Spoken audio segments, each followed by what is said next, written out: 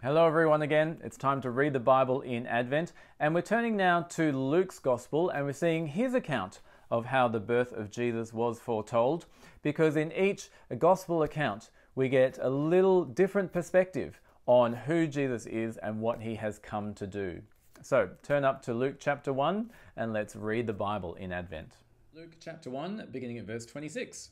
In the 6th month of Elizabeth's pregnancy, now Elizabeth is the mum of John the Baptist. You can read about that miraculous pregnancy earlier in Luke's Gospel.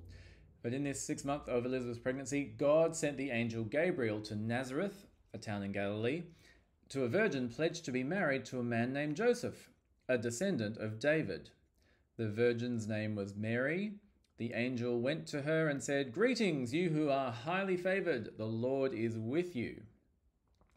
So we saw in Matthew's Gospel an angel appearing to Joseph, and now we see an angel appearing to Mary, the angel Gabriel, and so two angels, or is it the same angel? Not exactly sure, come to both parents. And we see that Joseph is a descendant of David. That's significant in terms of the lineage of Jesus. But let's see what's Mary's reaction to this angel.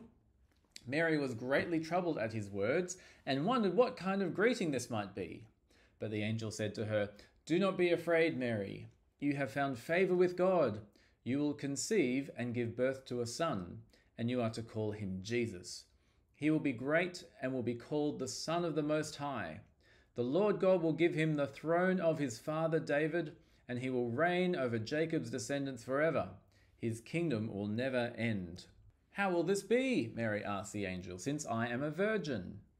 The angel answered, "The Holy Spirit will come on you, and the power of the Most High will overshadow you, so the Holy One to be born will be called the Son of God.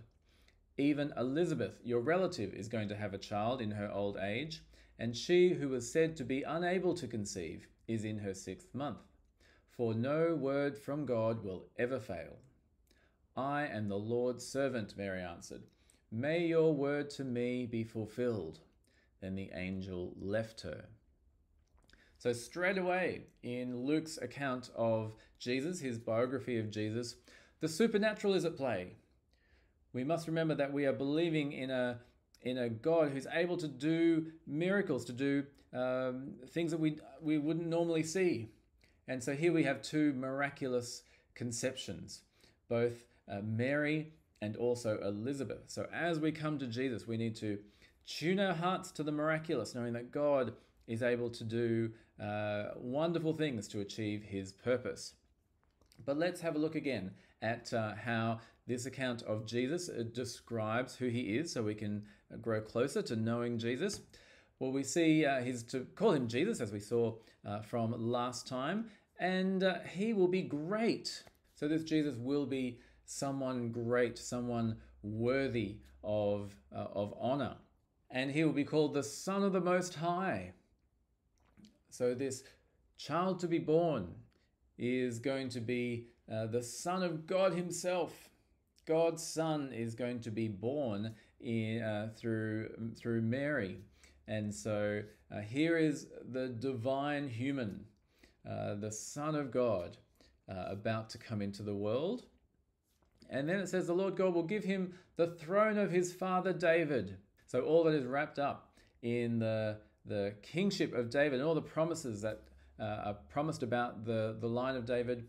This son is going to get the throne of David. He's going to rule over God's people, and that rule will never end. His kingdom will never end. And so for you today, maybe you have doubts about Jesus' rule or question his rule either over the world, is Jesus in control, or even over your life. Should I let Jesus, should I be obedient to Jesus and do what Jesus says? Remember that Jesus is great. He is the Son of the Most High, the Son of God. He has the throne of his father David, and his kingdom will never end. And so let us be like Mary and respond saying, "I am the Lord's servant." If this is who Jesus is, then we are to serve him with all that we have in our lives. We're to worship him and obey him this day and every day.